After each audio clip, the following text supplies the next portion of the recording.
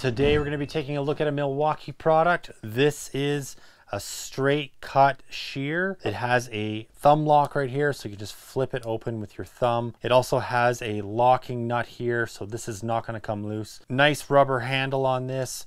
It has these little indents in here, so it holds your fingers nice. You're not slipping all over the place. This will cut up to 18 gauge of cold rolled steel and up to 22 gauge of stainless steel. These have a chrome rust protection on them, so they're not going to rust. Really easy to work. They have a spring loaded in them, so you're not having to actually open them up. They want to stay open, so when you close them, flip up that latch and you're good. Keep on crushing it, and I'll catch you later.